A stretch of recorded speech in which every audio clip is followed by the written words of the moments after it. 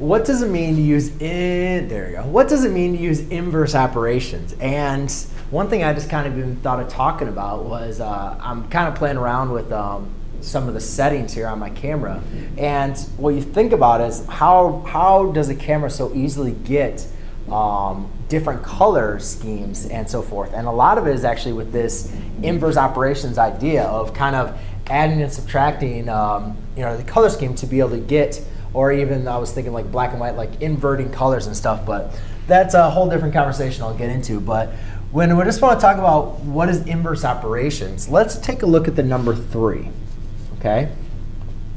And if I take 3 and now I add 1 to it, I get 4, right?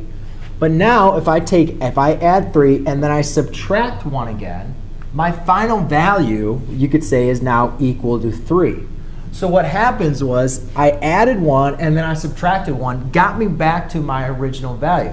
So the addition and subtraction are what we call inverse operations. The reason why we call them inverse operations is they undo one another, right? I could have done this the other way. If I say subtract 2 and then add 2, I'm still going to get to 3.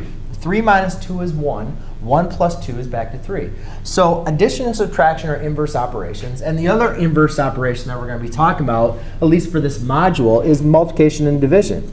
Let's take 3 and let's multiply it by 5. And then let's divide it by 5. Well, 3 times 5 is 15. Divided by 5 gives you back a 3 again. And it works the same way, even if you're going to take 3 divided by 5 and then multiply by 5. Well, 3 divided by 5 will just leave us 3/5. Multiply that by 5. The 5s will cancel out, leaving you just with a 3.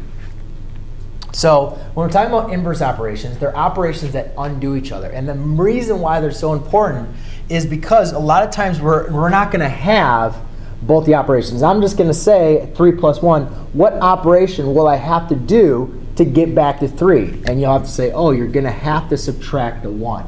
And we'll talk about that later. But as long as you know inverse operations, adding and subtracting are inverse operations, as well as multiplication and division.